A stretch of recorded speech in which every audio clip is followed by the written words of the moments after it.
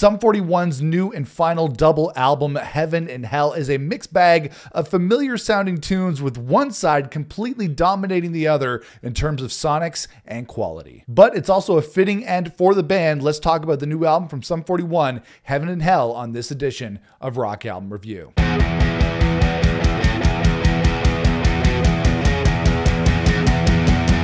Hey everybody, it's Nick here with you. Welcome back to the channel. Heaven and Hell is Sum 41's 8th and final studio album. At least that's what they tell us. It's the follow-up to 2019's Order and Decline. You know what? And I really enjoy Sum 41. I think they're a great band, but I don't really listen to them as much as other bands in the genre like Blink-182 or Green Day. But I do love their stuff, especially the stuff from those first few records, songs like Fat Lip and In Too Deep. I love those songs. They had a crazy run of some great songs back in the day. And I do remember when Sum 41 first hit the scene back in the late 90s and the early 2000s. They were Canada's equivalent of Green Day or Blink-182, and they're from the general same geographic region as me in the world here in Southern Ontario. But they're from Ajax, which isn't as cool as where I'm from in Hamilton, so sorry guys. And I did see them perform one of their early sets at the Somersault Festival in Barrie, Ontario, which was Our Lady Pieces Festival back in the day. They did an early set, I think early on in the day when I saw them at Somersault, and they've always been the perfect mix of punk rock attitude and metal riffs. So I was very excited to listen to this new album from Sum 41, Heaven and Hell, but you know what? I do have one initial complaint. We all know that this is Sum 41's last record and they're breaking up, but did you ever notice that bands just don't know how to break up like they used to? You know, bands, when they broke up, they used to go out in a blaze of glory. You know, they would never talk to each other again and move on with their lives, but that's definitely not happening with Sum 41. You've changed, man. It used to be about the music. I said slag off.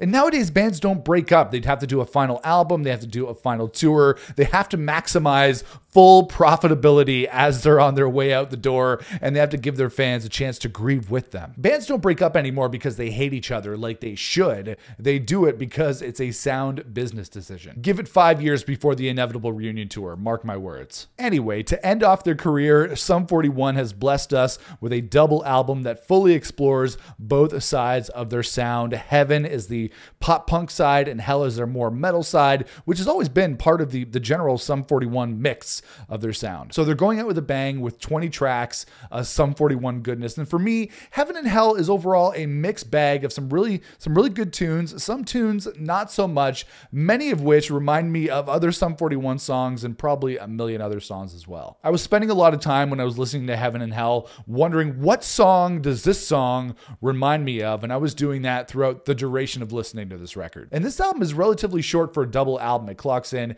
at just under an hour at 55 minutes, which is okay with me because a lot of Sum 41 goes a long way. Don't get me wrong, I love Sum 41. I love me a good double album, but I found myself getting kind of bored with listening to this record and thinking this might be a little too much Sum 41. I don't really consider Sum 41 to be a double album band, you know. Smashing Pumpkins for sure. The Beatles, of course, even with Green Day and their album trilogy, Uno, Dos, and Tre, those bands seem to be able to pull off that large amount of material, and I'm not sure that Sum 41 can do that as well. But on Heaven and Hell, there's too much filler for me to really enjoy everything. There's not enough going on between those key singles, those key tracks, to keep my interest for this long. First off, let me get to the Heaven side of things, the pop punk side. To me, this entire side is very much by the numbers Sum 41. The opening track, Waiting on a Twist of Fate, reminded me of Billy Idol's Dancing with Myself, mixed with Blink-182's Anthem Part 3, which was from their most recent album, One More Time. You have that similar pummel of crunchy rock guitars. You have those big drums.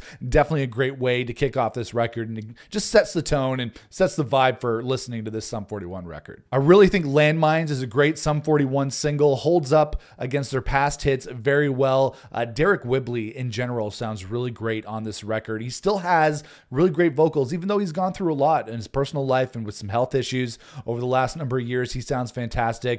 The melody is fairly standard on Landmines, but I think it's really enjoyable. I also dug the track I Can't Wait, which definitely reminded me of the late 90s, early 2000s pop punk era, right from the first riff. It's the kind of song that you would have heard an all killer, no filler, and I think it's a really great addition on this record as well. But it wasn't long before the Heaven side of Heaven and Hell really started to sound samey for me. Time Won't Wait pretty much had the same melody as Landmines. The chorus could be interchanged with that song and a million other songs, both Sum 41 and other songs in the genre. Just, it sounded too generic for me. And I know the album's drawn along those kind of pop punk versus metal genre lines, but there are songs on this record that bleed between the genres. At the end of the day, it is a Sum 41 record, and there's a little bit of a mix with things going on there. A song like Future Primitive, I really enjoyed that. That could have been on either side of this record, and that was a really great song. Also, some great solos happening on here. It's a great guitar record. Sum 41 have always delivered in terms of great riffs, great tones, and then Dave Brown sound on here, delivering some really great solos, really ripping. I've always been glad that he's been back in the band. I know he left for a little while, but I'm glad he's back on here and he's doing his thing. He sounds great. And also shout out to Tom Thacker. If you're a Canadian rock fan, then you know him as the lead singer of fellow punk rockers Gob, who are a classic Canadian punk rock band from the 90s, even preceding Sum 41.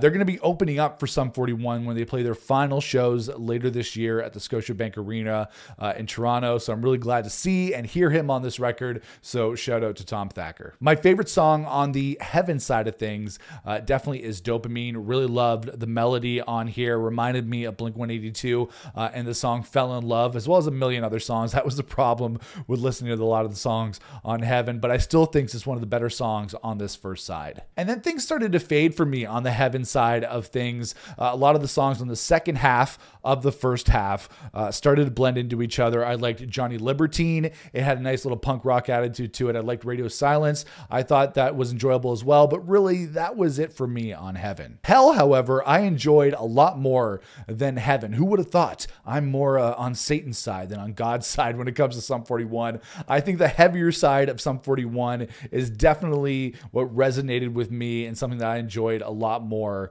when you have Heaven versus Hell. Preparasi a Satire was kind of electronic auto-tuned intro with vocals from Derek Whibley with some pianos kicking things off. Already a more ambitious start on this side of the record than what we heard on the pop punk side of things. Really liked Rise Up, one of the better singles. I like when the band goes heavier. Had a great solo on there. I really liked Stranger in These Times, which was one of the harder hitting record songs on the record. Really great riff on there. And there really is no shortage of great guitar moments happening on both of these records. And as a guitar player, as a guitar fan of guitar records where they really turn things up to 11, there's something that I really enjoyed on this record. I really enjoyed the riffs and I really enjoyed the great guitar tones that were happening on both sides of the record. And then there are some production flourishes on Hell that made it stand out for me a little bit more than the usual Sum 41 fare. Over the Edge had some really cool piano on the outro of that track. And then I Don't Need Anyone had some really killer bass tones on it as well. So kudos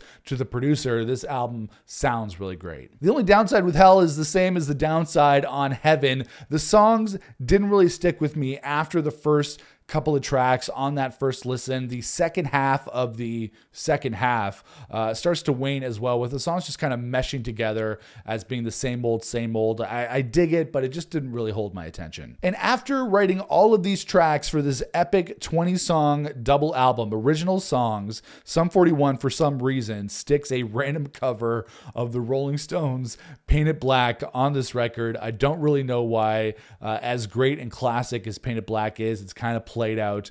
There are a million other songs you could cover, but why not just write one more original song? That's okay. The rest of the Hell side of things faded for me as well. If you asked me to sing the melody of like songs like House of Liars or It's All Me or the final song, How the End Begins, I definitely wouldn't be able to do it. Overall, Heaven and Hell will definitely please hardcore Sum 41 fans who want to get as much new Sum 41 in them before the band calls it a day. Very slowly and gradually calls it a day. But as a casual Sum 41 fan, for someone who likes the band, but maybe not as much as other bands in the genre, it was a little bit too much Sum 41 for me. Don't get me wrong, the band sounds great. Great performances are all solid. Derek Whibley is absolutely crushing it with those vocals, but I was a little tired after listening to so much Sum 41. Definitely not a double album band for me, but there were some enjoyable moments on Heaven and Hell, despite it being too much Sum 41. So I'm going to give the new album from Sum 41, Heaven and Hell, a solid 4 out of 5.